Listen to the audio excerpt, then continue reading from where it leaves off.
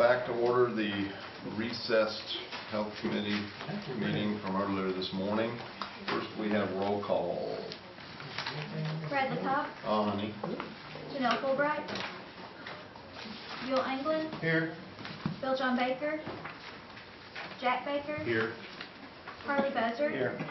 Julia Coates. Here. Bill Crittenden. Here. Jody Fishenhop. Here. Meredith Fraley. Here. Tom Garvin. Hannah Gloria Jordan. Present. Curtis Snell. Here. Chris Stokes. Here. David Thornton. Kara Cowan Watts. Honey. We are currently in the middle of report number 3, Cherokee Nation Health Services, Melissa Gower. And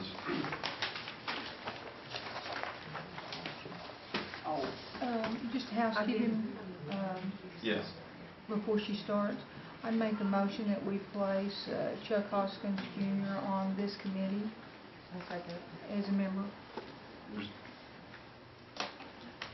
any discussion on that, Councilman? No, I just, given the gravity of what we're going to consider, that I'll certainly accept it. We have a motion and a second to add Councilor Hoskin to the Health Committee. All those in favor? Aye. Are there any opposed? Motion passes.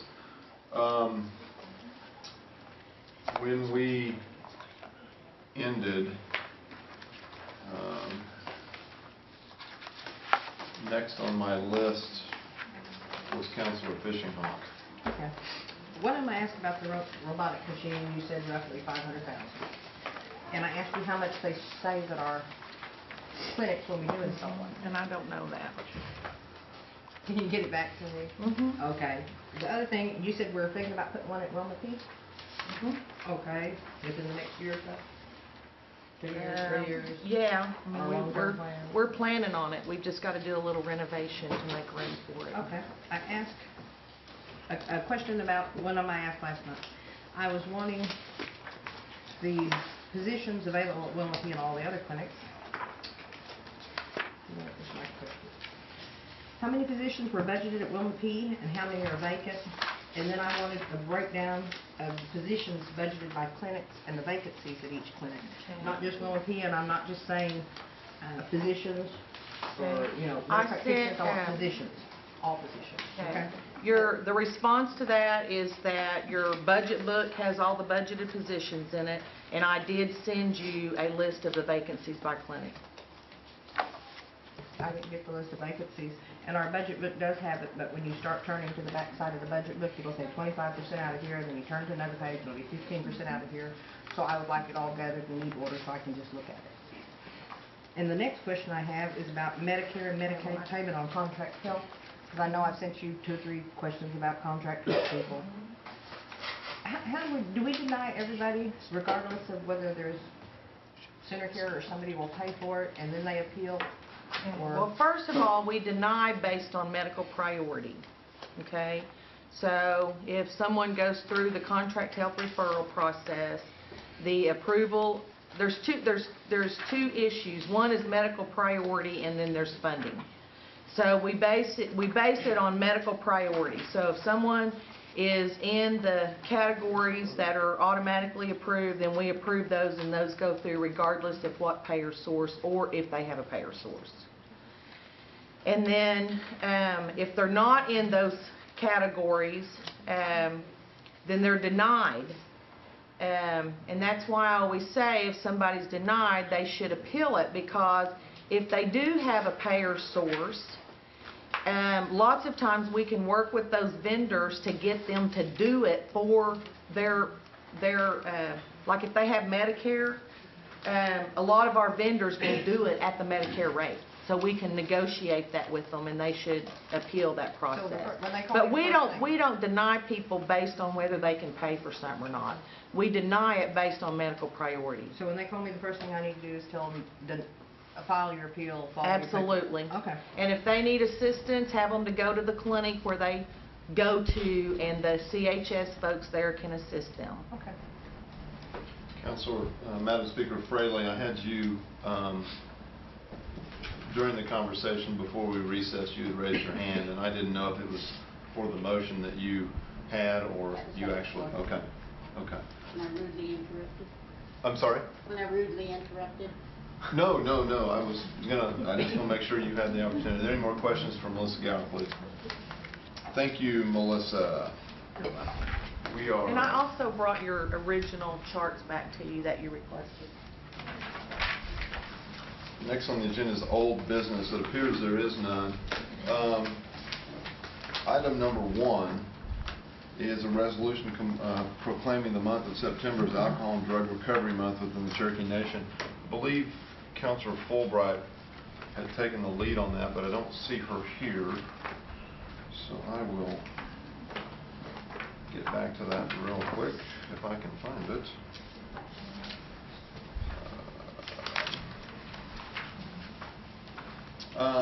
Essentially, this is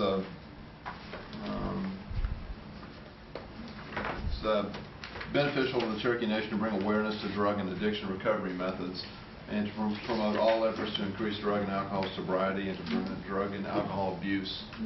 It's simply a declaration of the month of September is to recognize those addictions and recovery methods. I move for its approval. We have a first and a second. All those in favor? Aye. Any opposed? The motion carries.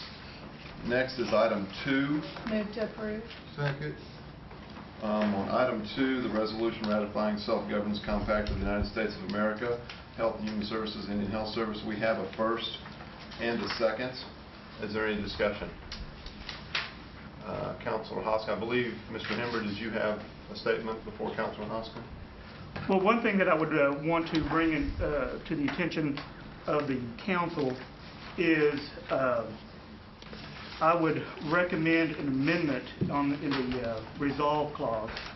As you are aware, or as you can remember, part of the argument of whether this needed to come back to the council for approval prior to the Attorney General's opinion is that the council had approved such compact, or this compact, in March of 2006. In order to avoid that type of interpretation in the future, if you look at the resolve clause, it states that the Council of the Cherokee Nation hereby ratifies the compact of self-governance entered into on March 6, 2006 for Indian Health Service programs, service functions, and activities including WW Indian Hospital, and including all attachment to such compact as they are negotiated from time to time. I would recommend a period after WW Hastings Hospital and strike the remainder of that for the reason that one could interpret the remainder of that sentence to be a prospective blanket approval of any future amendments or compacts to the self-governance document. That would be my recommendation as the council. Councilor Hoskin, you have the floor.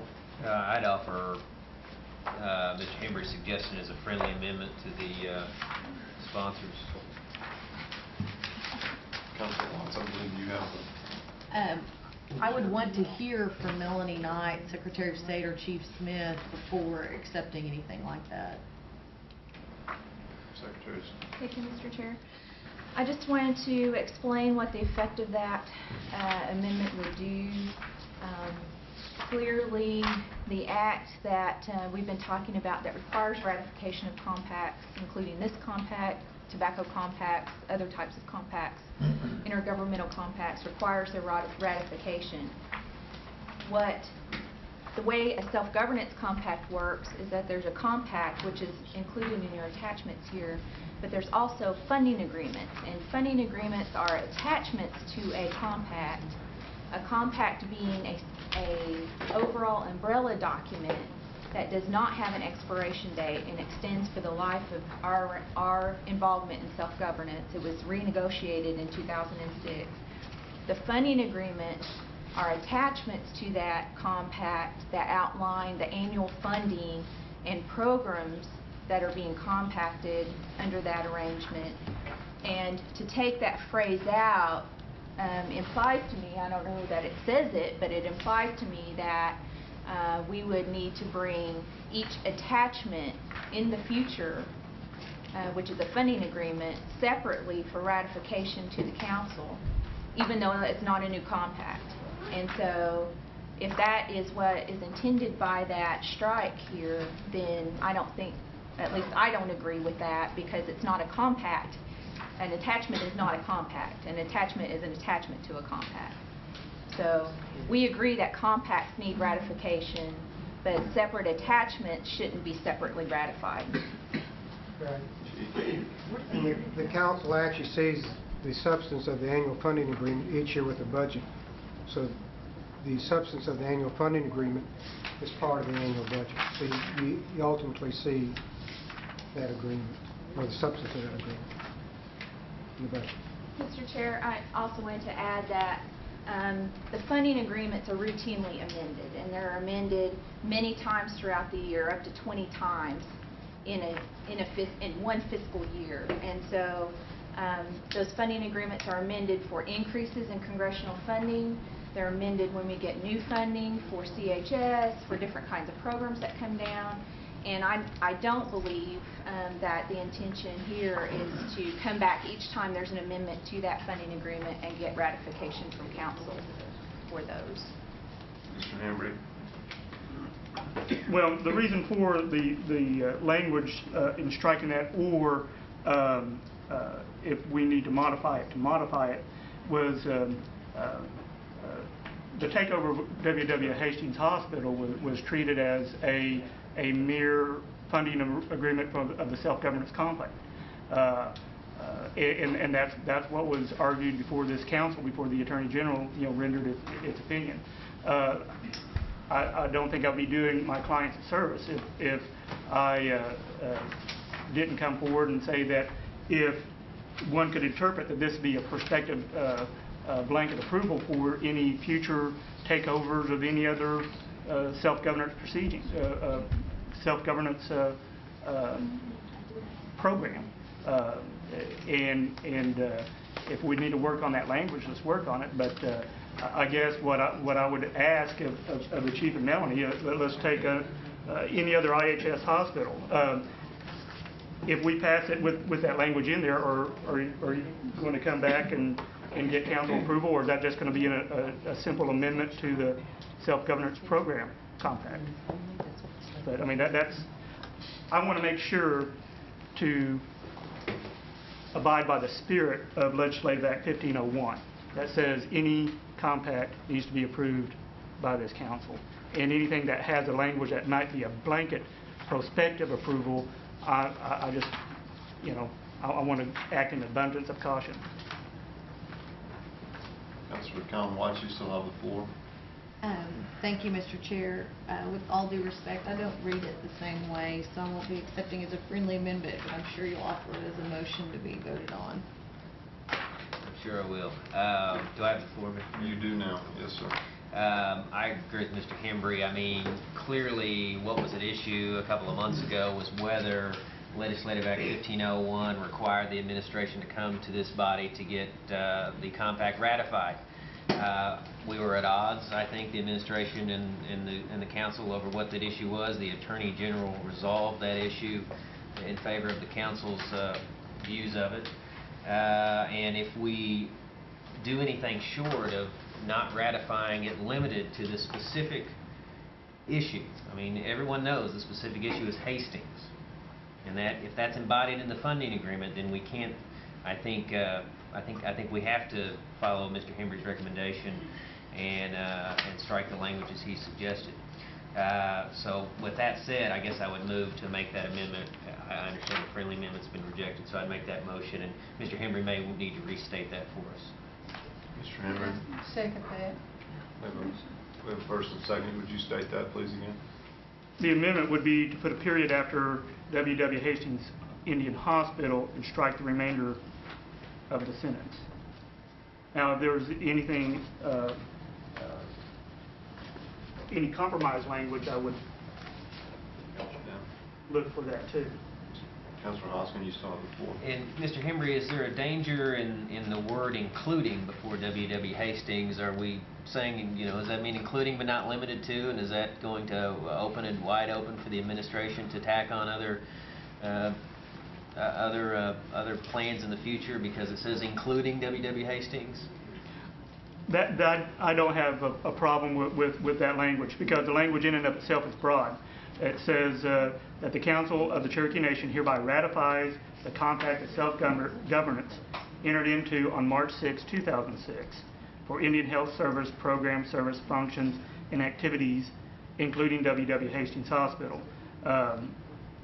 I don't see a problem with that language. And then just to follow up, just direct your attention to paragraphs 6 and 7, two whereases. I mentioned this at our last our meeting a few weeks back. I mean, those strike me as extraneous. They aren't, I don't think, the underlying legal authority for the council to be ratifying this agreement. I think the Attorney General made that clear. So my feeling is we ought to strike those two paragraphs, replace 6 and 7 with what is really paragraph 10, which references Legislative Act 15-01, and revise paragraph 8 such that it reads pursuant to these authorizations,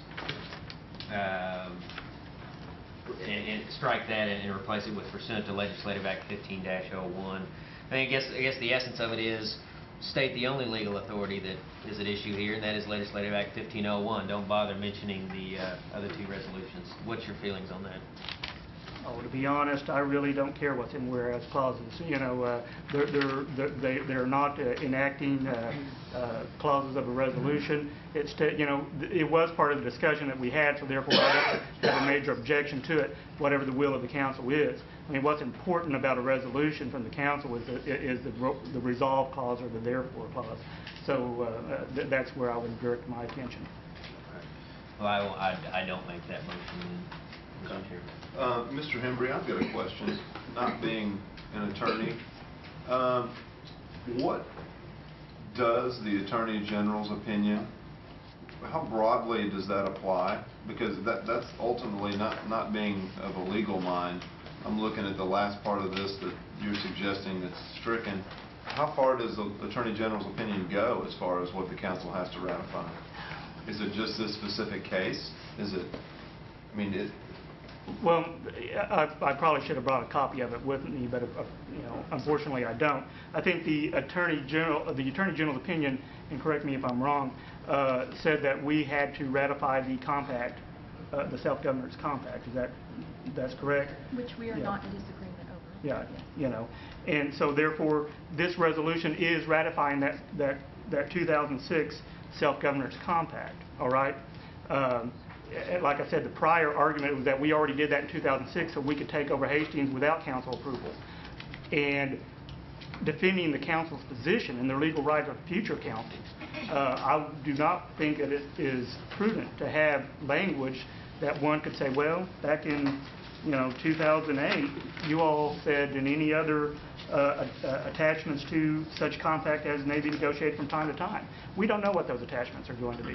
Now, if we can limit it to funding attachments, I don't think that there would be a problem on that. Yeah. Who? No. Oh, okay. Well, then I will respectfully yield the floor. Secretary of State?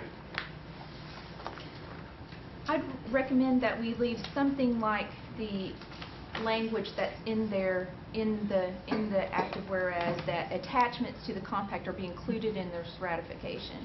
But what we could say is that provided that any new programs, services, functions, and activities negotiated under those attachments have to come back for new ratification by the council. I think that would address the concerns that we have that routine amendments, which are done very frequently, in which you all approve in a budget modification, wouldn't have to come back each time, and they number in about 20-some a year. And that probably would satisfy what you're trying to accomplish here, that any new programs, no matter how small they are, would have to come back for new ratification by the council. Councilman Hoskin, I believe this is your amendment, so you're going to have to... Okay, well, two things. One is I'm going to lean on Mr. Hembry's advice, and number two, I don't have the precise wording that the Secretary had in mind, but it sounds good. But let me ask Mr. Hembry to weigh in on it. If we could go into a state of pregnated pause here, I'm working on language. Mr. Chairman, I'd like to also address the comment about the two whereases that state the legislative history. That's the reason that they are in the resolution. It's because they are part of the legislative history of the self-governance compact, and they did indeed authorize the chief to negotiate and execute a funding agreement, and so that is the reason that they're in here. They're not extraneous to the action, but they state what the legislative history is, which also includes the act that requires ratification, I believe, but they did authorize the chief to negotiate. Is it required in order to do the ratification to have that legislative history in here? No, I would agree with that statement as well. So. During the pause, Councilman Hoskin, you still have the floor. I don't have any response to that. I think that ship has sailed, but Mr. Hembry.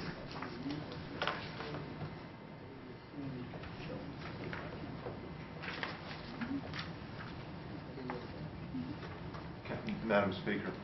I have a question for Mr. Hoskin.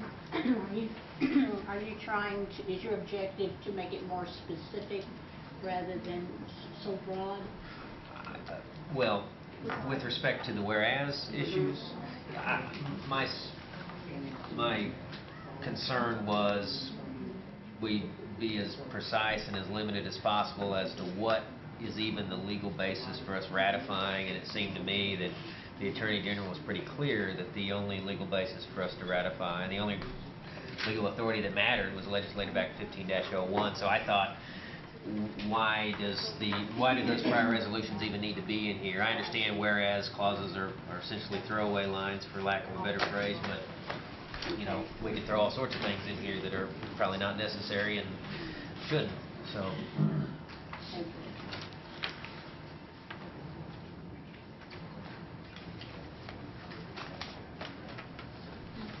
Mr. Hembry, I know you have a whole semester studied for tests in law school, but how are we doing over here? We're doing very well. Okay. It may need some tweaking, but this is what we've worked on right here during our pregnated pause that now will give birth to this idea. Be it resolved by the Cherokee Nation that the Council of the Cherokee Nation hereby ratifies the Compact of Self-Governance entered into on March 6, 2006 for Indian Health Service programs, services, functions, and activities, including W.W. Hastings, and including all routine funding attachments to such compact as they are negotiated from time to time, provided that any new or additional programs that may be assumed shall require council approval. Councilman Hoskin, does that meet your... It does. I agree with that. I looked at my second, too. Councilor Callan Watts, it's your motion to... Go ahead, I'm sorry. I'm sorry. Point of order. Was it my motion and I had a second? You did have a second here. I but can it's- save us all some pain. Yeah. It's now Councilor Callan Watts, since she has the original first, to accept or decline. If she accepts it as a friendly amendment, it's automatically made part of, and then you vote on it. I'll accept it. And my second? I'll accept it. Friendly amendment's been accepted. We're still in discussion, correct? I just have one more point. Let me, I've got several lists of councilors. Councilman Crittenden, you're actually next. I am.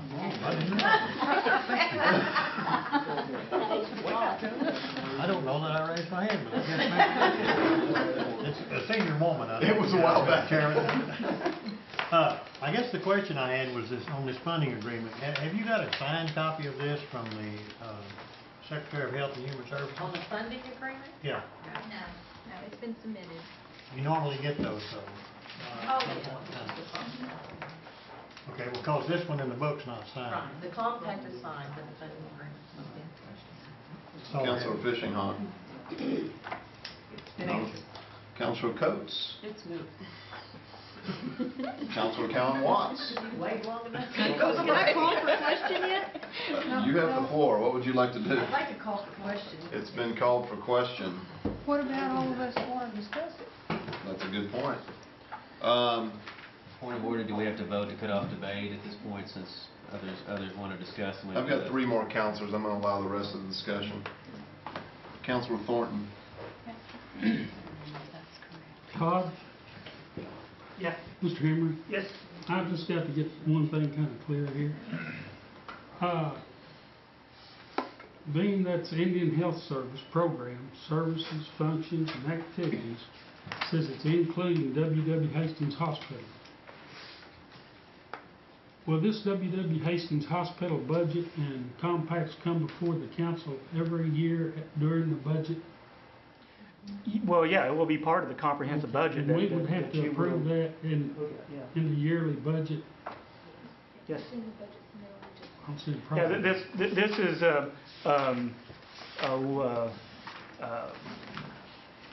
this becomes a component of our comprehensive budget, and it has been submitted in the '09 budget, is that, that is correct?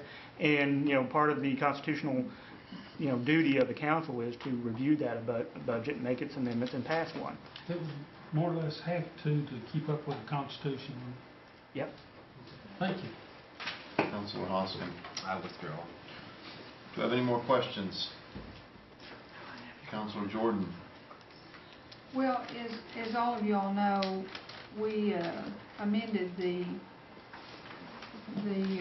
agenda today and put an item on as number 3, and I had sent out a copy of that act, which that act goes a little further than this resolution in that it talked about our clinics.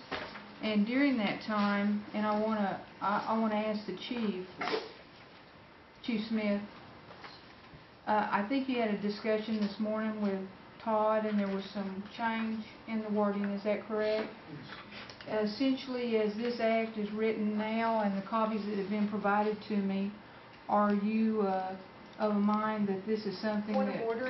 Councilor, Point of can I order. ask, are we talking about item 3? Well, or are it we... goes to the vote on item 2. Finish the question. The act in its present form that Todd prepared during our break, that you and he had worked out the wording, is this a compromise that you feel admin can live with? Well, I haven't seen the last language, but It's the exact language but that... I trust that he took our comments.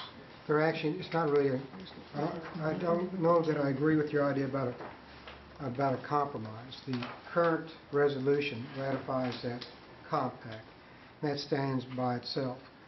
What you proposed, which we have no objection to, but I can't speak for the council as evidenced by last night's vote, is that it goes beyond the scope of the the compact, in that it actually, while we have no objection to it, it actually memorializes to some degree our overall health long-term plan and the need for us to comprehensively look at a long-term capital budget. And the last thing that we talked about, and we talked a little bit about this morning, was that we would have interposed no objections to continuance of IPAs as long as there wasn't a disciplinary issue. So in that, we have no objection to your proposed act. That's true, but I see that as separate, independent, and more exclusive and encompassing than the resolution before you. And we had a part here, Chief, that included the hospital, so we would probably, if this act, or if this resolution passes, I would assume we would want to delete that from this act, because it would already be in the resolution that it passed. It would, I think the council would agree that it'd be repetitive. Okay. Thank you. We have a motion, a first and a second on the original, and no more comments. We're going to call the question. The question, I'm sorry. I have a whole bunch of questions. Okay. Is that So are you calling the question? The question has been called. I asked for more. These are pretty important, I think. but I asked for I'll more. go out and give them to you, Melanie. I asked for more discussion. If you would like the floor, you have it, Madam Speaker. Parliamentary procedures. The question has been called. Now, that usually ends to debate by acclamation. That's after the council has been done. However, it is a motion that is not debatable, not amendable, and can go to a vote, provided that the chair, allows for it. And a yes vote would be to cut off debate and go directly to a vote. A no vote would be to continue on with discussion. So, The question, is that A majority I have it written vote. down as a question for Mr. Henry. There's also another part of that that says the chair's answer can be challenged by any member of this council. sure, it's appeal to the decision of the chair. I will just Do- withdraw my call for question. I just assumed we'd had enough debate, so, but I'll Madam withdraw. Speaker, I don't think we're in any hurry, are we? I mean, is there a timeline or something that we need to be rushed about? I did think we had to pass it today, but I may have misunderstood that. I need to go at 3 o'clock, so. Madam Speaker, you have the floor. Thank you. If the vote is to, where'd Melanie go?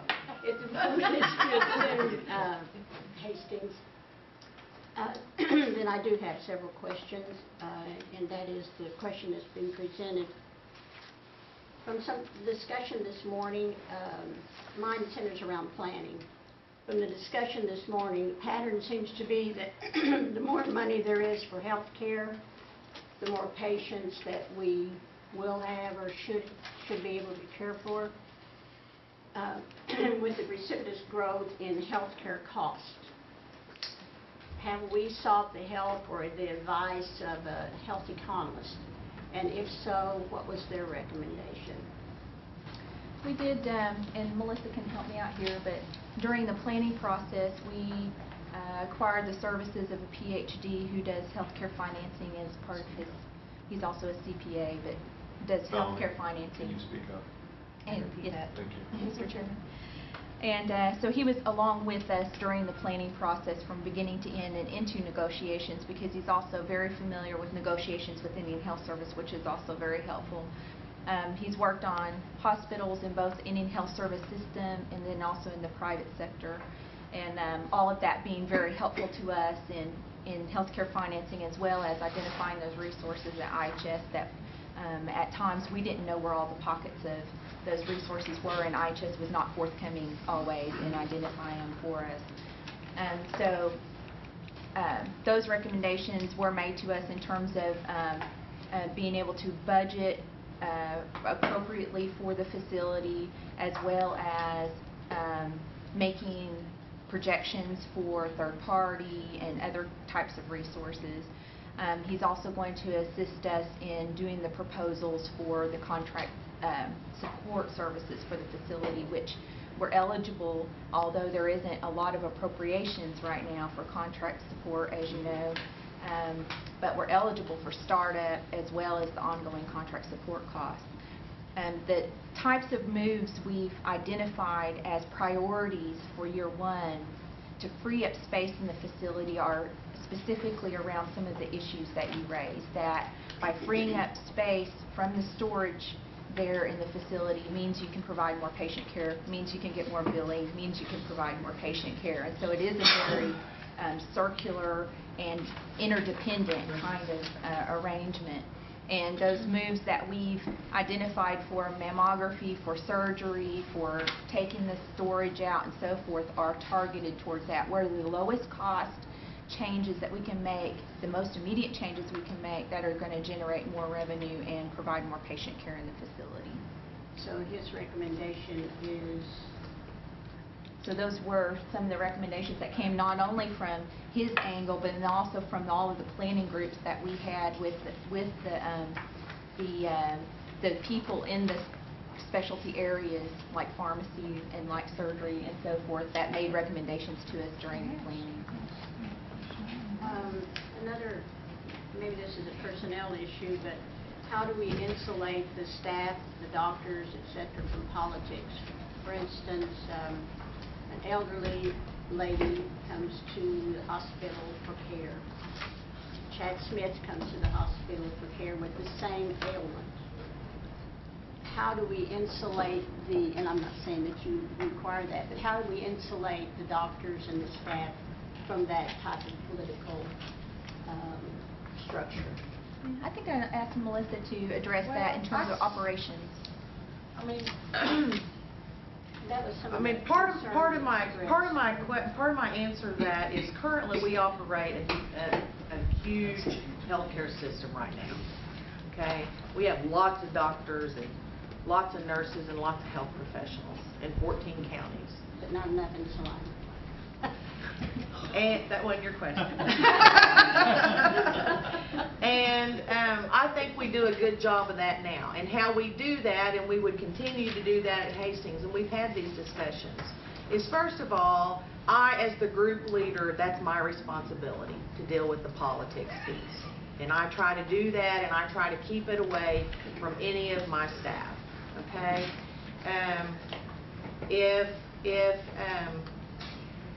We're a very sophisticated healthcare system.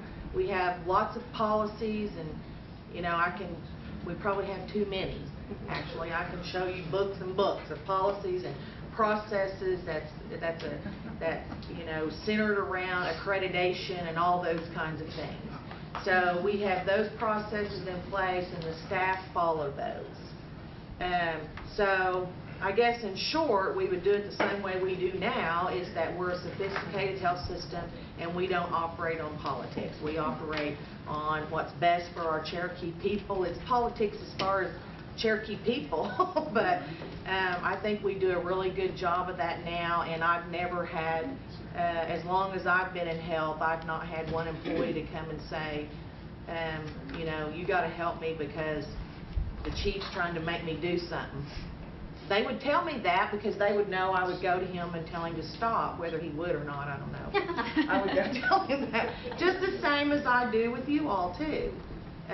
So I think another thing in terms of health that's special, I think, is that the medical care piece, the medical side of the organization is separated from the administrative side of the organization, and then they also have a quality improvement council that oversees the quality of care. And so for medical care, it is really driven independently by the medical side as opposed to driven by administrative whims, so to speak.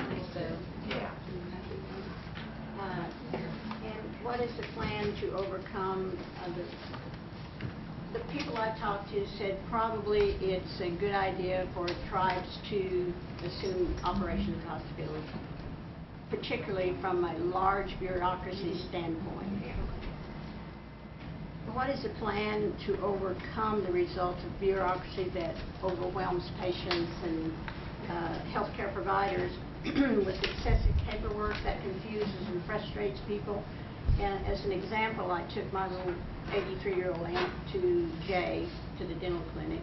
There were 3 different forms that she had to complete, and they all ask about the same questions. And to me, that's excessive and a waste of time and expense. How do we overcome that? Okay. Well, I think there's several things that we have planned to work on that's going to help some of those things. One of the problems in healthcare is that before any provider wants to provide care to you, they need to know about you. Mm-hmm. So they need to know if you have chronic illnesses, if you're taking medication. All those things are going to affect how that provider provides their care to you. It's going to have an impact on it. And so currently, and this is a really good point, and we've talked about this previously, but currently our healthcare, the Cherokee Nation clinics, and only in the last 2 years have done this, maybe actually a year, is that we've consolidated all of our databases. So if you go to Jay, when they pull you up, they see everything on you from anywhere you've been in our system, okay? Currently, Hastings is not in that database.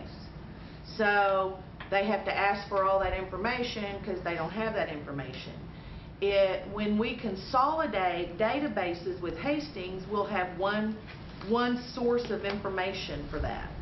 So because we'll be consolidated, so all of our clinics and Hastings will be consolidated, so when they put you in, they can bring up the most health summary, the most relevant up-to-date information on you. It'll help with duplication of tests, it will help with all these things. I mean, the real answer to your question is health information technology. And we have a plan for that. We've been working on it. With the providers, you know, we're beginning the implementation process for electronic health record, which is going to help with people not having to continue fill out forms and those processes. So we do have a health information technology. Matter of fact, Dr. Grimm and I just spent an hour with information technology people about the plan, and our current draft is 96 pages long. So we do have a health information technology process that is in place to help add to those confusion levels. Yeah, and will that plan include, I should say, private facilities also? Okay, what we're doing with that is we are a partner in SmartNet, and y'all are probably familiar with that because I think it was on your rules committee just maybe last month. We are in a network in Cherokee County Health Services Council that has about 7 different partners in it, where we're putting some limited health information into this system, so that, and the real purpose for it is, say I go to Salina Clinic and that Saturday night I had something wrong and had to be taken to the ER, and they took me to Tahlequah City ER because Hastings couldn't take me or whatever. That morning, Monday morning, when I go to Salina to tell my doctor I had to go to the ER, when they pull me up, they will automatically see that I was at TCH on Saturday. So they will know that I was there, they'll know what medications was prescribed, what tests were done, so that I don't go into the doctor on Monday at Salina and the Salina docs think they need to do 4 more tests. Well, those have already been done, so they'll just get the results of those.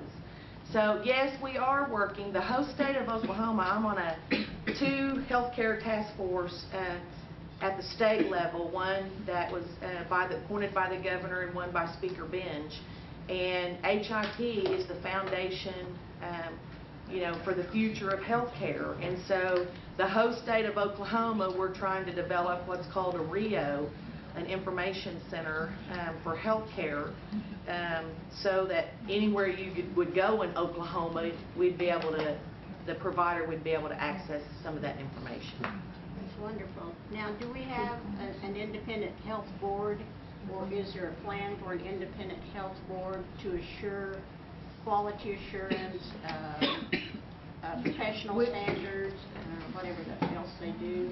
We have a quality council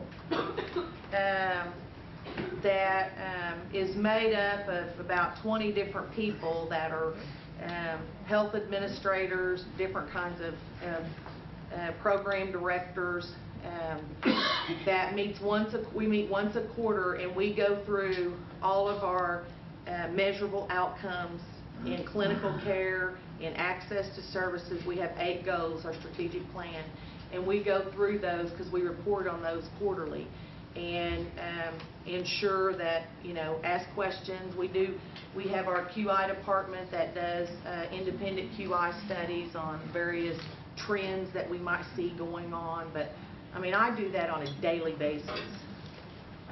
We have peer review set up. We're a very sophisticated health system. You should tell us more of those good things in health committee. One more question. I realize we're in a hurry, but what is the plan or incentive to attract top-notch doctors, nurses to rural Oklahoma? I asked Melanie last night, will we be more or less a general hospital? Will we be focused on being a specialty hospital? If so, how do we attract these top professionals to top Oklahoma? Well, I'm going to address it even broader than Tahlequah, Oklahoma, because I'm responsible for the whole 14-county area of Cherokee Nation. Well, rural Oklahoma. And so, I mean, first of all, let me say that all of our providers are top-notch, the ones we currently have.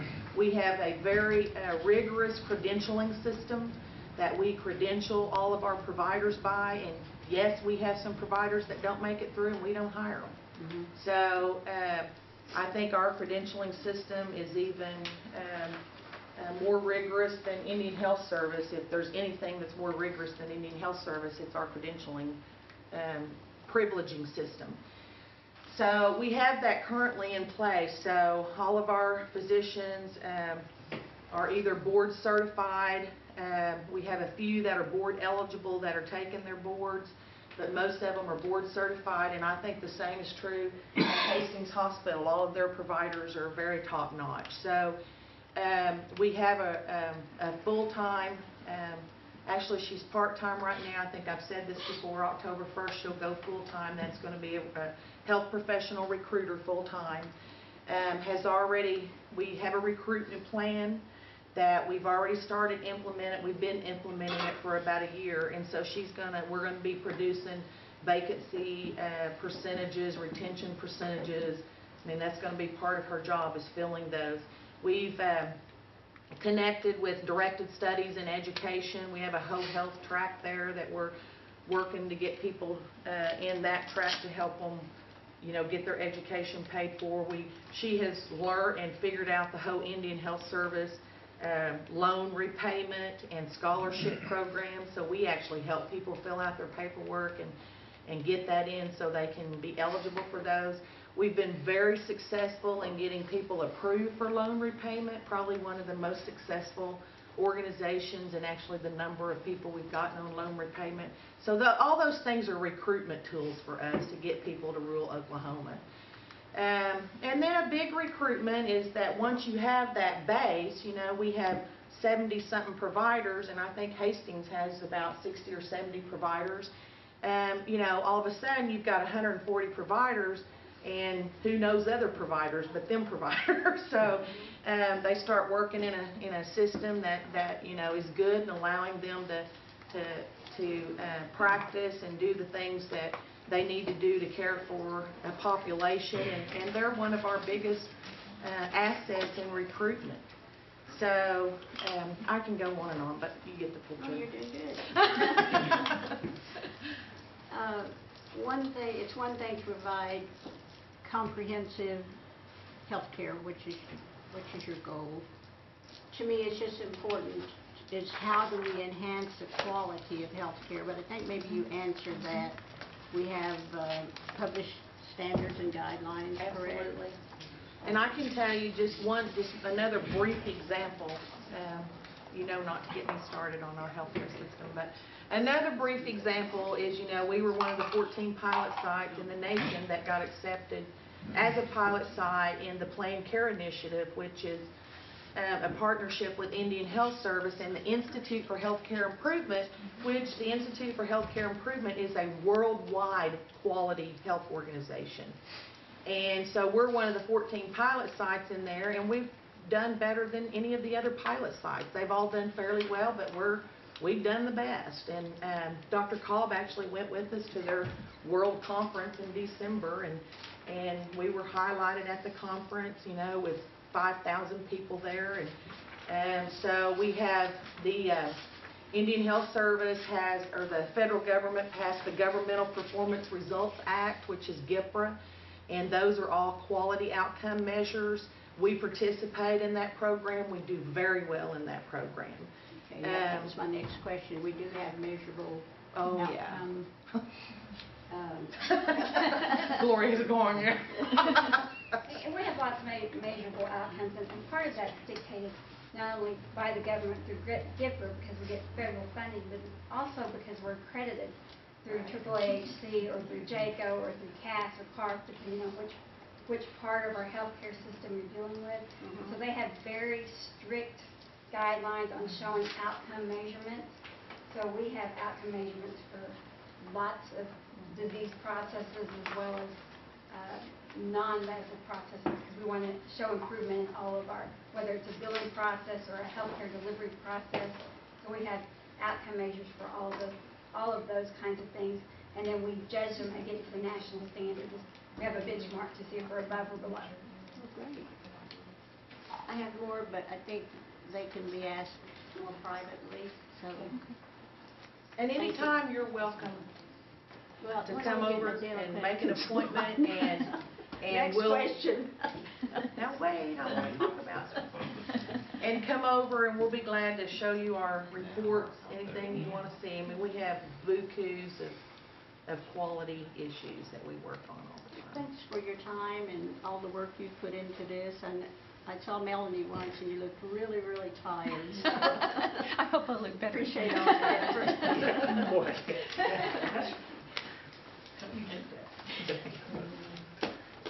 Allow for a couple more. Go ahead. I'm sorry, Councilor Callen Watts, you had a... No, you already allowed for it. I was going to ask, cautiously ask to call the question. Councilor Hoskin, you have the floor if you could. Yeah, withdraw. And last question, Councilor Fishing, you have a question for me? I was just going to tell you, thank you for suspending the rules for a minute for common courtesy. You are welcome. Okay. Are there any more questions? I believe we have a motion on the floor and a second. All those, and I believe we do have an amendment that's been accepted to that. All those in favor of passing item 2 as amended, state so by saying aye. Aye. Are there any opposed? Aye. Aye. Roll call. Roll call, please.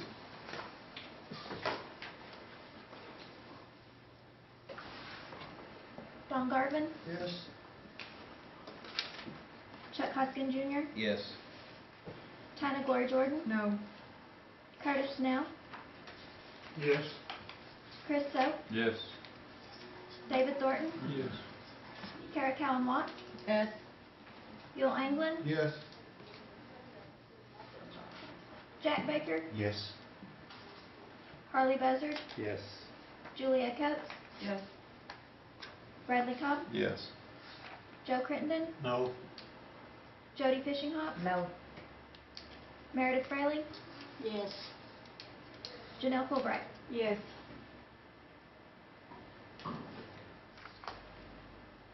We have 13 yes and 3 no. Resolution passes. We're down to item 3. And I believe we have a new, Councilor Jordan, this is your, and did everyone get a copy of the new? Everybody's got a copy of the new amount, of the new act.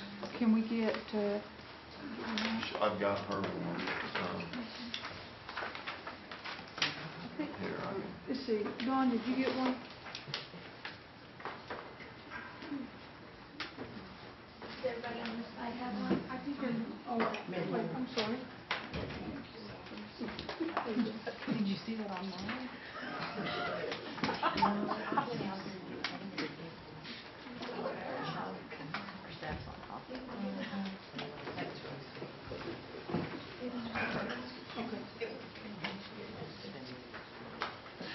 Todd, I think you probably need a copy of that. I do need a copy of what.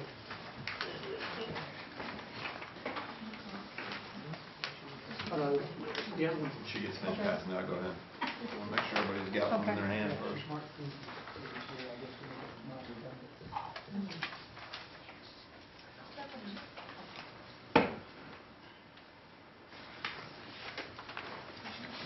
Go ahead. This is an act that I would like to sponsor before this honorable body. It has nothing to do with the assumption of the Hastings hospital area.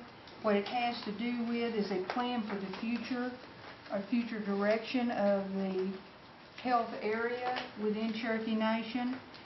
It has basically taken the clinics that we have talked about off and on for the last 10 months and put it into one act with a plan for resolving at some point within this act at 6 months to establish some sort of appropriate funding level for those clinics, and then through a master capital improvement plan that would be adopted by us to construct those clinics. It also includes a paragraph that covers the IPA agreements there at Hastings that Cherokee Nation agrees, and I think this morning, I think they even made the comment, I believe Melissa did, that y'all have never objected to the continuation of an IPA agreement. And this just gives assurances to the 400 classified IPA folks up at Hastings Hospital that we will not object to their continuation as long as their evaluations are good and there's not a work performance reason for objecting.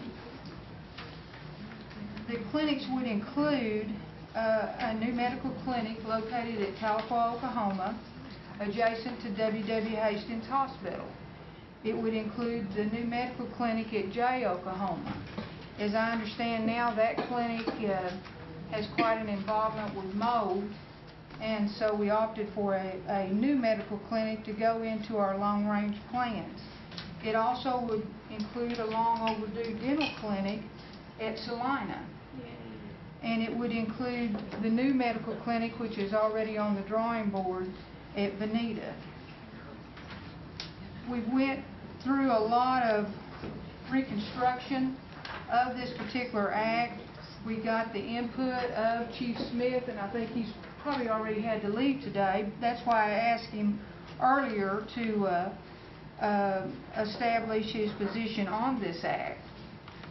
I believe this act shows not only what we want to do, but it gives guidance to our vision for the future.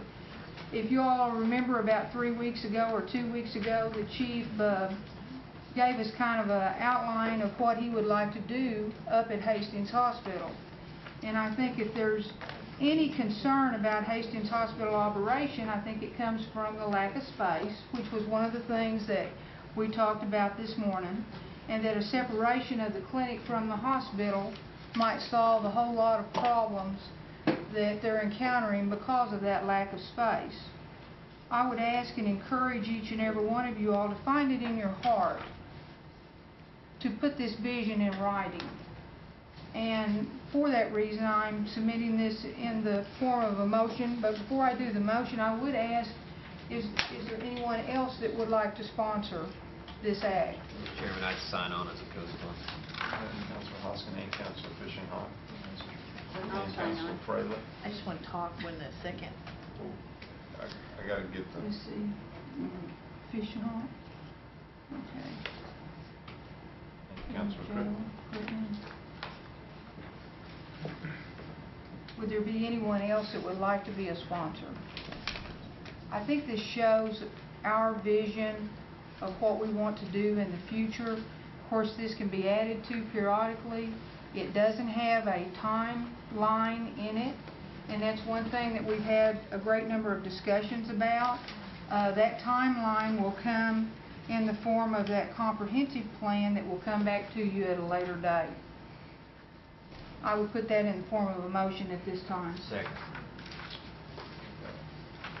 We have a motion, we have a first and second. Councilor Colin Watts, we're in discussion, you have the floor. Thank you. I'm greatly encouraged that we're looking at additional healthcare facilities because I don't think we've met our 30-mile radius minimum across the 14 counties. I know my community suffers a lot, and I noticed it's not listed on here.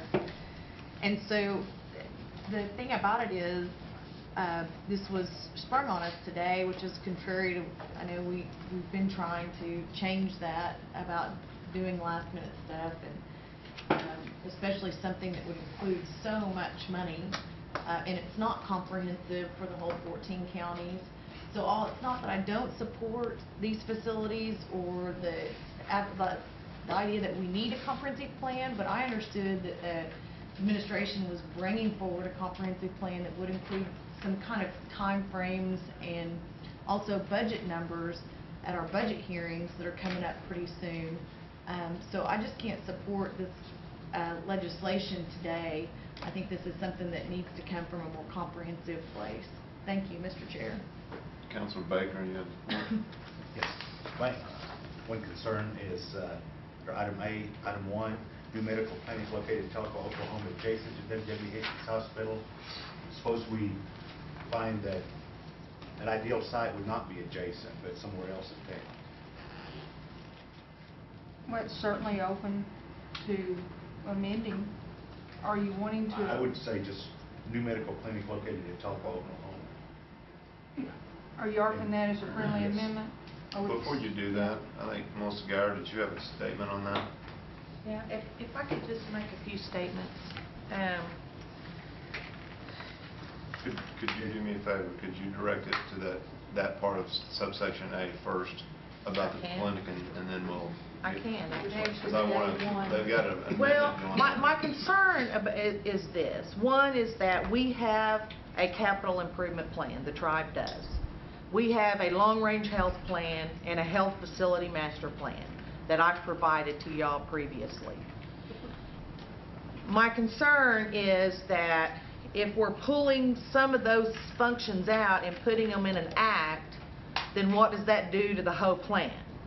Okay? For example, there is a Jack Brown Center that we need desperately. I mean, it is just a desperate facility that we've got to do. That's not on here. Does that mean that we can't do Jack Brown Center anymore? I mean, I can go on, okay? And then my next question is, or concern, is if we say on number 1, new medical clinic, well, you know, I think I explained that our whole purpose was to separate the inpatient from the outpatient. So if we do a study and we determine that the best use would be to actually build a new inpatient facility and leave the current hospital as the outpatient, does this prohibit me from doing that? Next is J. Let's talk about J for a minute. I mean, we're going to build a new facility at J. It's in the plan. The problem with putting J in here, I see, is this says new medical clinic at J, and then it has some, you know, general time frames in it. We want to apply for a joint venture for J.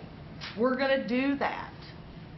If I do that, I'm not going to have the financing plan in 6 months. Is that going to prohibit us? Is that going to make me just build a replacement facility for J and forego having new services to offer to the Cherokee people in J? I mean, you get my concern is I'm concerned about pulling out pieces and putting them in an act when we've got the overall plan.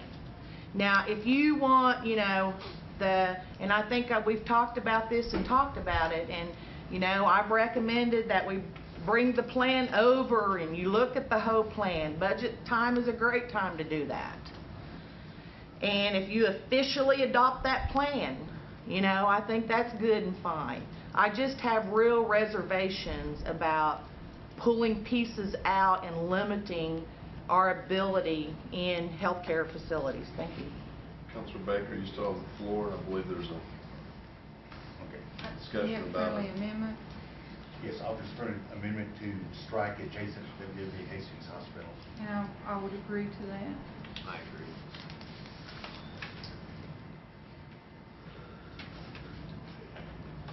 And did you have anything else? No. Councilor Hoskin. Thank you, Mr. Chairman. I don't read anything in this act that is of a limiting nature. In other words, the list doesn't mean that other plans that the administration has are suddenly you know, prohibited, because certainly if the council intended to prohibit certain clinics, we could, and we're not. I think this strikes a good balance between allowing the administration a great deal of flexibility to determine appropriate time frames for construction, and our need to embrace that healthcare facility master plan, and our need to ensure that within a reasonable time period we're at least identifying funding sources. Ms. Gower mentioned that the prospect of a joint venture grant with IHS as it related to the J facility. Subsection C of Section 5 talks about 6 months from the effective date. The Cherokee Nation shall identify the source of the appropriate funding level for the construction. It's not clear to me that the administration that the administration would find it impossible to comply with that subsection. All it's saying is that they'll identify the appropriate funding level. I think, is a way for the council to embrace the overall master plan, and in that regard, there's nothing to say that we can't amend this from time to time to further embrace the other clinics that the administration have identified. So again, to me, I don't see this as having any kind of a limiting effect on the administration. I'm not persuaded that it's going to wreck the administration's master plan. I think, in fact, it enhances it, so I would encourage my colleagues to join me in supporting it. Thank you, Mr. Chairman. Councilor Fishing-Hahn. Yeah, this is a question maybe I need to ask you. Was it my understanding on the chief a while ago, I was in the middle of coughing, that he said this, did he not describe this as more or less as a reaffirmation of whatever we've already got said? Can you go back into the notes and find that? No. Okay, another question is, and if Melissa can't answer these with a short, simple answer, don't bother, okay? Here's my question. The new medical clinic located at Tahlequah, Oklahoma, the thing that we have listened to the chief ask us 2 or 3 times to say that we're going to do something with the clinic, and I know Bill Jonathan is frothing at the bit over one, as well as all their constituents. What is the time frame you actually think that it will be done in? I don't want one saying 10 years, I don't want one saying 3 years, and oh, it went over. I want to know, honest to goodness, when you think a clinic will be done in Tahlequah. Can you tell me 1, 2? You do not know? Absolutely, I do not know. Okay, medical clinic in J. Can you give Harley and Curtis a timeline? I can tell you what's on the capital improvement plan. Give me that which year is that real we quick. start beginning design in '09. 09 design. And roughly how long And does it that take means to that do? we will apply for a joint, well, she said if I couldn't answer it in 1 or 2 words, Come don't on, answer come it. on, speaker, just for a second. Just answer into the mic, so because we got people watching. Even though you can hear me from I the can hear you. barn. Our tech guys trying to find you on the screen. For J Clinic, if we apply for a joint venture, which is going to bring additional services to Delaware County, okay? If we do that, that application will go in I think it's January or February when those go in. We will know in probably, was it Chuck, like April, I think, whether that's approved or not. If that's approved in April of '09, then we begin our planning process for that. Can I tell you when the clinic is going to be finished in J if we get accepted to joint venture? Absolutely not. Because I don't. 10 years down the road. Well, no, it won't be 10 years, but I don't have all the information to tell you that. Okay, could you even say anything about the dental clinic in Salina? I can tell you the status and update on the dental clinic. The dental clinic at Salina, we just need the money to build the facility, okay? We're carving out the operational dollars out of Muskogee to fund the operational piece of that. We got shorted $7 million for Muskogee this year. We're supposed to get $3 million of that for fiscal year 10, which would be starting in October of next year. So we will have operational dollars at least by the time it's built, if not before. But you're not going to give me a date on the dental clinic? I can't give you a date when it's going to be finished because lots of things could happen. I mean, we've got to outline a construction schedule. I got to know how we're going to pay for it. We got to identify the sources to be used to build that facility. I can't give you a date when it's going to be finished. Councilman, I would be erroneous to do that. I think she's answered probably to the best of her ability. Do you have another question? Yeah, I have one more. No, this ain't the chief. Have we ever identified funds for a dental clinic at Salina? Several years ago, part of an expansion effort that was funded in Salina was for, part of the occupancy of that south end of that clinic was for dental. That was part of the discussion.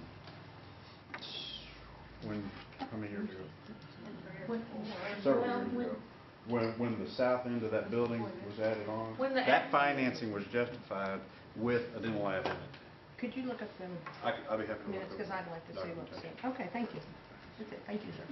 Councilor Hoskin. Just along the lines of the joint venture, could you kind of use, Melissa, could you kind of use the experience with Veneta and kind of draw some parallels with what you anticipate might happen in Jay? In Veneta, you were successful with the joint venture grant and things have progressed along. I think, and again, it's hard to pull these dates and times off the top of my head, but I think we applied in January. We got word in April, if I'm not mistaken, that we were approved for Veneta. Okay?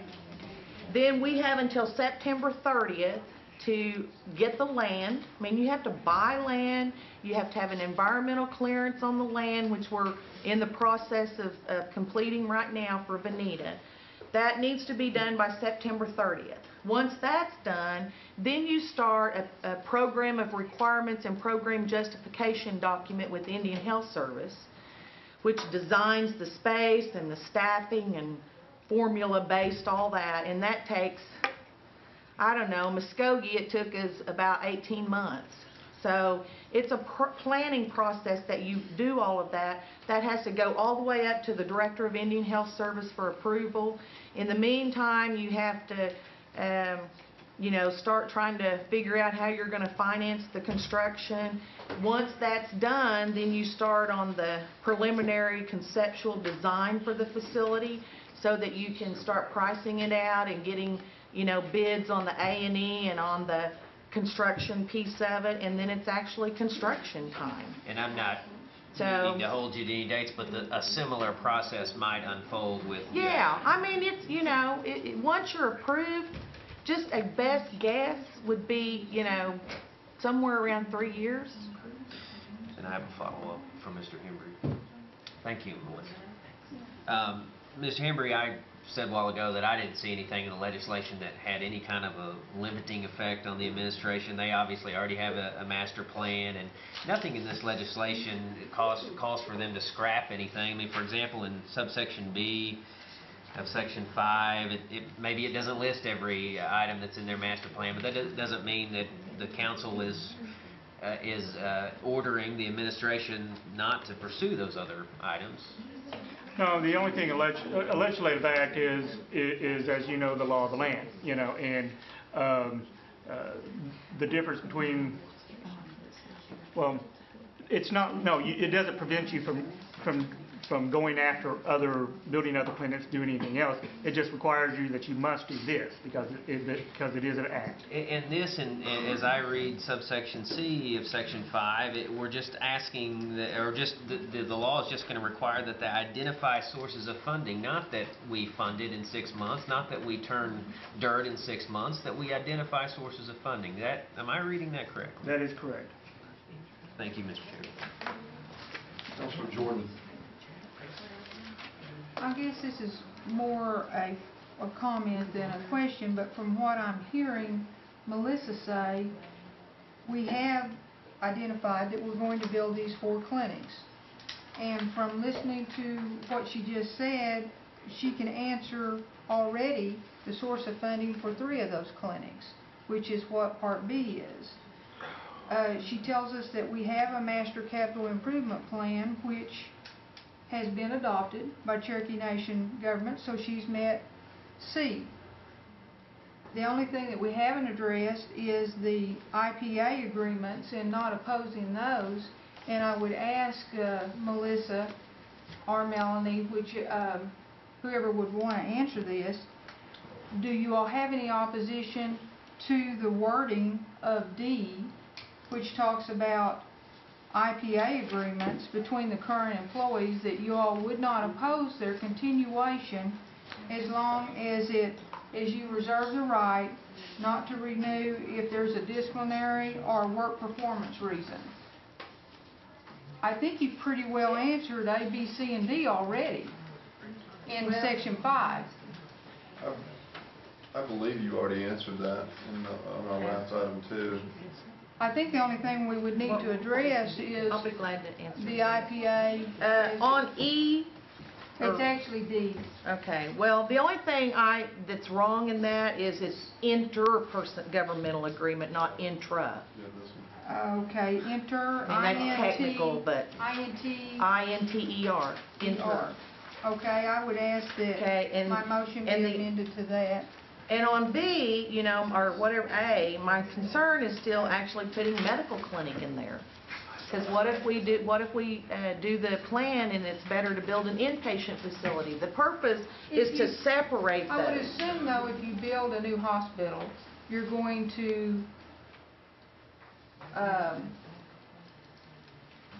create the clinic at the old hospital through a construction process. It'll have to be redone. Is that right, Melissa? Well, I'm sure there would have to be some renovation. And would that not be a new medical clinic? Well, I wouldn't consider it new if it's in an existing facility, but Well, it's a new standalone clinic, right? I think we're all saying the same thing.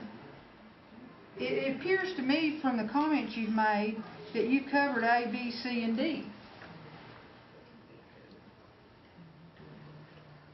It appears you have covered A, B, C, and D. So again, we're not limiting what our future health plan will be.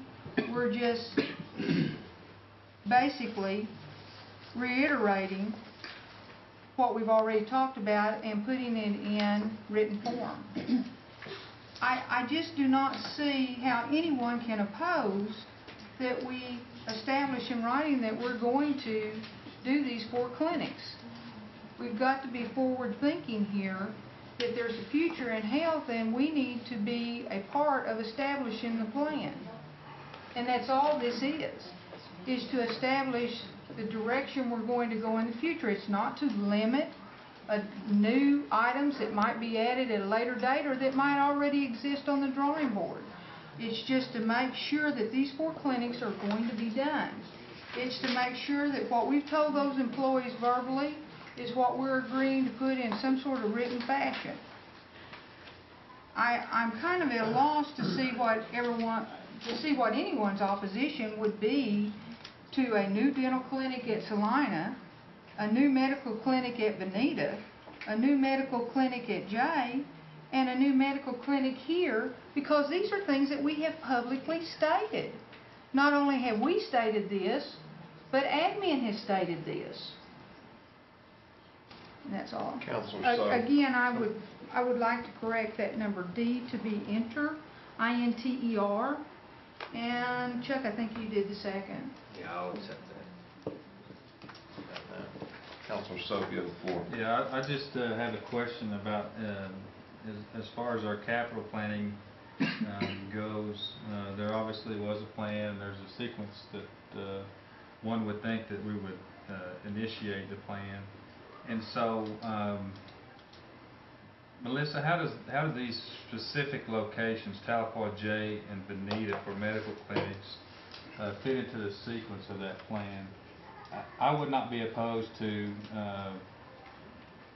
supporting legislation that says that we would initiate the construction of 3 clinics or the establishment of 3 health care facilities within the Cherokee Nation, but just as far as the specific locations, I feel like that limits us a little bit as far as maybe providing for the best location in regards to funding or partnerships with other people. So can you comment on that real quick? I can, and Counselor Slope, first,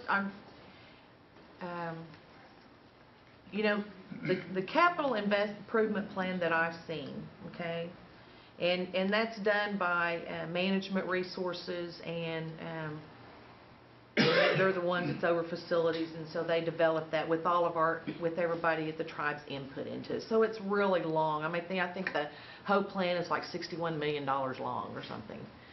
So the health pieces that are in there, and I'm doing this off the top of my head, which is not good at this point,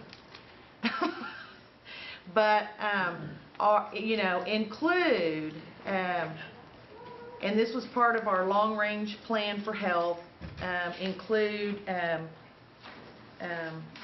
J Clinic, okay, Salina Dental. It also included Muskogee, Nowata, and Redbird Smith, and those we finished. It includes Bonita, and we need something at Bartlesville because we're in a rented facility there, and you know, that process. So it includes that. It includes, if we assume Hastings Hospital, it would include the development of the 45 acres or the Burchett property, what we call, that's adjacent to Hastings, which has numerous things on it. The whole plan for the 45 acres has a retail building for doctor space, it has a daycare center, it has a Jack Brown Center, it has a medical storage facility, it has a health programs and services building, it has a health facility, a health services facility, whether that's outpatient or inpatient. We haven't determined that yet, but I think there's altogether 8 or 9 buildings on that actual site. So, you know, that's all long-term, and it's spread out in the plan over a 5-year period. Okay, so there are numerous of those that start in 09, fiscal year 10, 11, 12, and 13. Now, there's you know, it's one thing to have a plan, it's another thing to have that plan developed and financing developed for all that on how you're going to implement it. The financing piece of it, we don't have done. You know, how we built the other 3 facilities was through issuing healthcare construction public bonds. Well, my debt service for those is through third party. Our third party is pretty much plateaued, so it's not going to increase a lot for me to debt service those out under third party billing. So I'm probably not going to be able to do that in health. So we got to think about, can the tribe do a big third party, a big debt issuance on behalf of all the tribe for that whole plan? I guess you see what I'm saying. Right. I'm just going on, I know, but The thing that I'm interested in for sure is the site selection. Is that, are there any issues with being very specific about site selection at this point? It appears to me that it is in agreement with the existing capital plan, that we're just restating what is already in some plan, but I just wanted to be sure that there wasn't other potential site selections that would be eliminated by preemptively being so specific in our act that we state it's going to be in Tahlequah, it's going to be in Bonita, or it's going to be in J, whenever there may have been room for flexibility in your capital improvement plan that you would expect to have some type of flexibility. Well, I can tell you, restrict. I can tell you, and I'll be short, I can tell you for Bonita, it's going to be in Bonita because that's what we were approved for. Okay? For J, you know, we haven't bought land yet. We have land that we would like to acquire for it to be in J. I don't know, you know, I'm not opposed to it being somewhere besides J as long as it serves that population there. Once we apply for joint venture, then we've set the site location, but we have not actually done that. For the facility in Tahlequah, we already own 45 acres there, and our site plan for that 45 acres does include all of those health facilities. And I have no intentions of, you know, looking elsewhere because we own 45 acres there. Salina Dental, of course, would need to be onto the current clinic. So I think that side is set. Okay, one more follow-up, Mr. Chair. Is that in Section C, I believe it still references Section B. Have we taken care of that, or?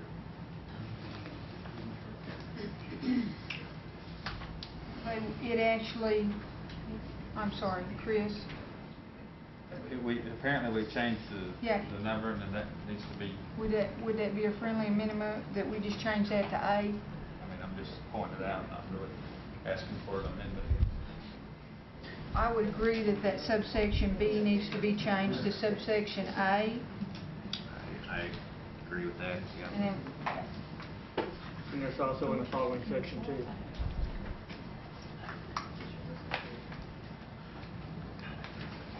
okay, in B and C, we would change the subsection B to A in both of them. Is that right, Todd? That's correct. Okay. Is that all, Councilor Slover? Yes, thank you. Councilor Fulbright? Yes, I have several reservations and questions still lingering here in my mind. I've been on the council almost a year, and if I've ever seen a master improvement plan, I must have had an Alzheimer's moment, because I haven't ever seen it, and I would love to see it. And I think Councilor Soap is pointing out a point that we, as tribal councilors, don't feel like we have had any input at all into site selection.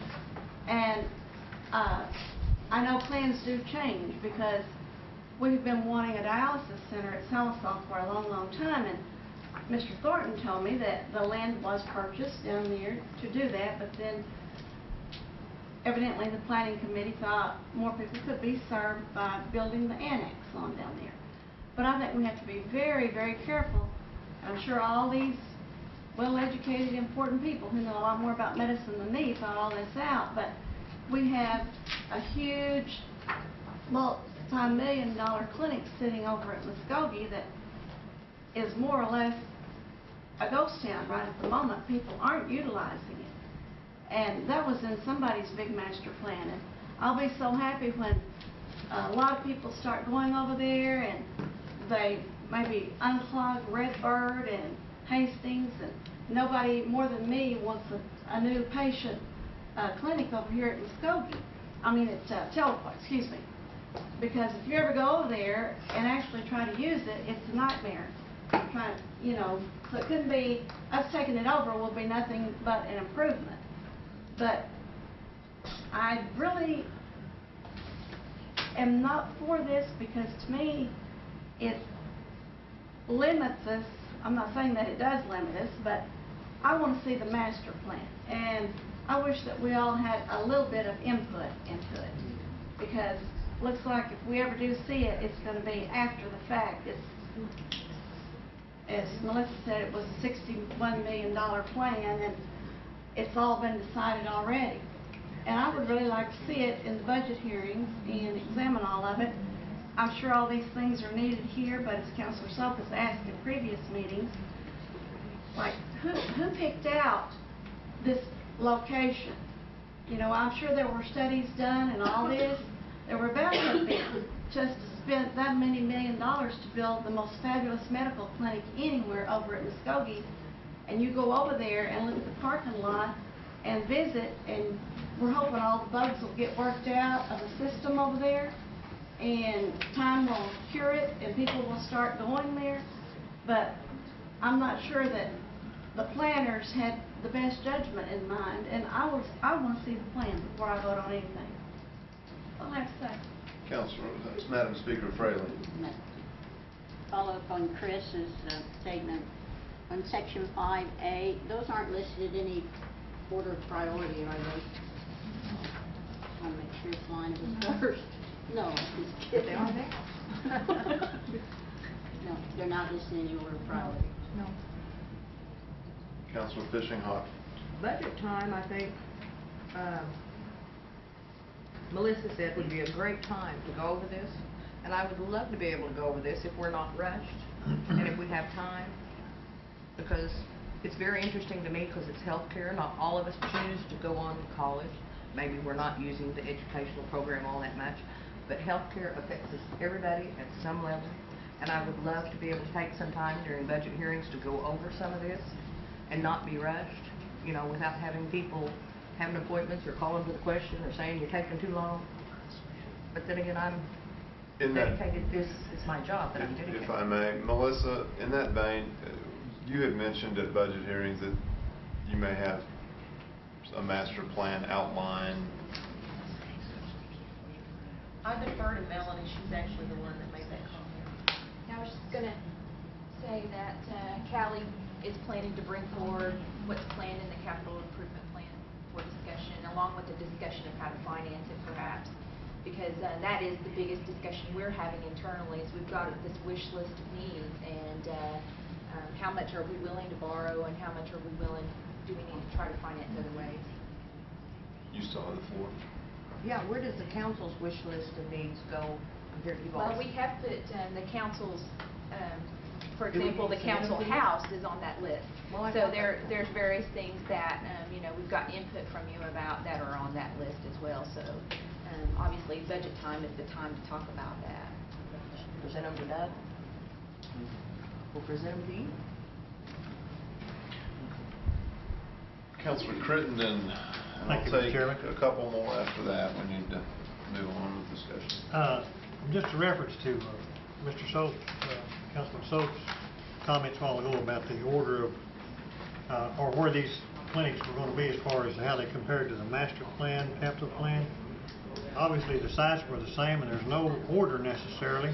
I think, listening to what Melissa said about the master capital plan, I think she listed the clinic at J first in her comments, the Salina clinic second, and Benita third, and then possibly Cherokee County or Tahlequah fourth. I don't know if that's the order or whatever in the plan.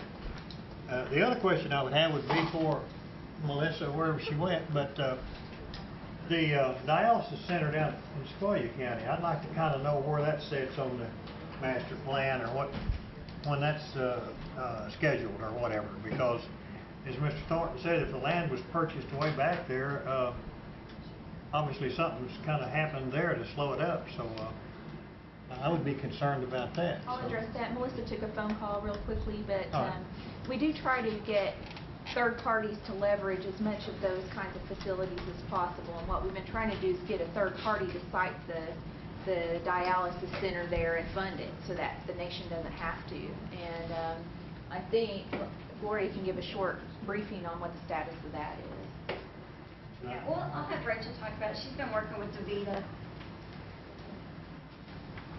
Does everybody know Rachel? She does our Hi, I'm Rachel strategy and McLean. development. The update on dialysis is that we've had several companies come in and want to have an interest in it, but for their interest, they have to have a patient mix that weighs their financial gain. And so when it gets to that point, then that's where things get a little bit iffy for them. So everybody we've talked to has run into that. However, DaVita has expressed a great interest in it, and they're still working on their plan to propose a business plan for CNV to approve. So it's in the making. It's just taking some time to get those patient numbers, and I've been communicating with Janelle about that. She's been real helpful to help me get information that we need. And actually, I have a call with DaVita as soon as this meeting's over to discuss it. Okay. Thank you, Mr. Chairman. Councilor Thornton, we'll take one more question after that. On the situation of the dialysis center and the annex that was added on, that annex in reality was first passed through this council, and it was piggy-tailed in on the budget for 2000. And it was piggy-tailed in there for the dialysis center and for the annex to be added on and put the dialysis center in the annex. Somehow we ended up adding on the annex, and the people out of the Redbird Clinic moved over into it, and there wasn't any dialysis center put in there. But my question is the annex large enough to put a dialysis center in it at present time? Since we moved all these offices out of one building into another. The problem is it's not set up for a dialysis center in the sense that it doesn't have the right plumbing, the right water source. Doesn't have, and plus there's not enough space. I mean, we're already outgrowing our existing space. But even aside from that, if you tried to make room, it's not constructed the way that would need to be Is constructed. the building constructed to where it can be added on to? That I don't. I'm sure it is. We usually try to build all of our facilities where they can be added on to. It's a nice rectangle, so. Okay.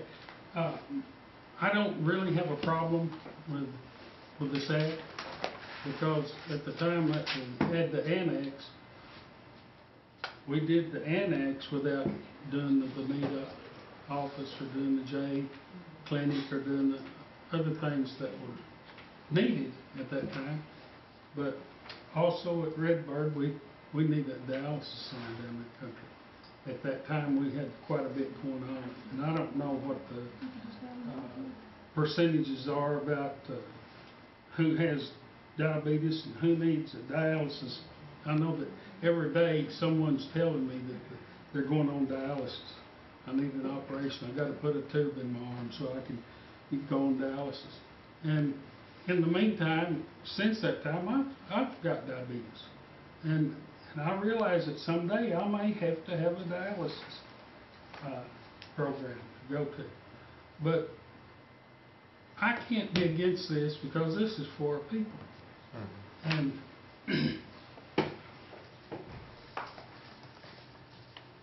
I just can't be against it. Thank you. Last question. Well, David, what if we added the dialysis center in here as an additional? Hey, it's on the grand plan. I don't think it'd make any difference, because I think this plan that they're going to come up with will probably have them all there. We've got 6 months, and we're going to go over it before the next 2 months, and I don't think it'll make any difference.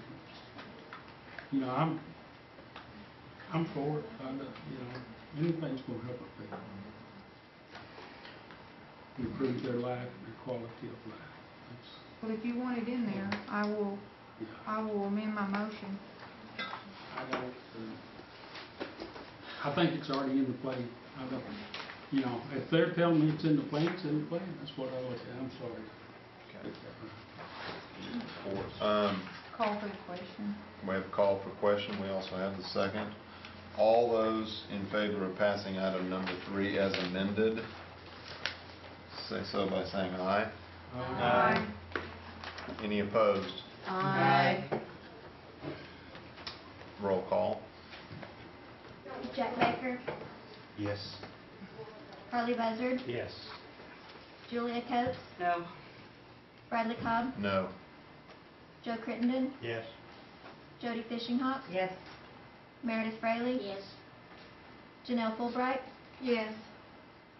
Don Garvin, No. Chuck Hoskin Jr., Yes. Tina Gloria Jordan, Yes. Curtis Snell, No. Chris Soap, Yes. David Thornton, Yes. Kara Cowan Watt, No. Bill Anglin, No.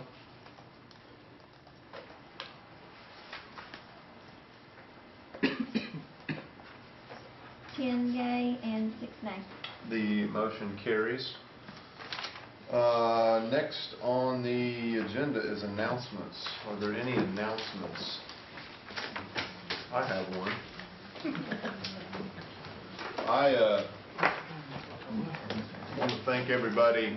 If you'd hold still for a minute, I would appreciate it. I want to thank everybody for their indulgence. When I first got on the council, I come from private practice optometry. I am neck deep in capitalism. And one of my concerns was with politics and government that it didn't go fast enough. And I have found that there are times now that there's a reason for that. I know there are some people on the council and some people that I highly respect that are not on the council that wanted this process regarding Hastings to go faster, and some wanted it to go slower. At the risk of sounding too polite.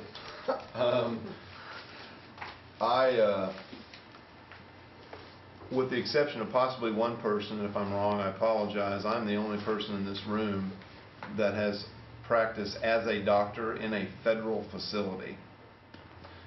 And there have been times when there's been some legal issues, there's been some times when there's been some road issues. That's not my expertise, and quite honestly, I've leaned on some other people. But I do have experience as a doctor in a federal facility. And that being said, I believe we are elected primarily to make law, but we are elected as a voice of the people of the Cherokee Nation.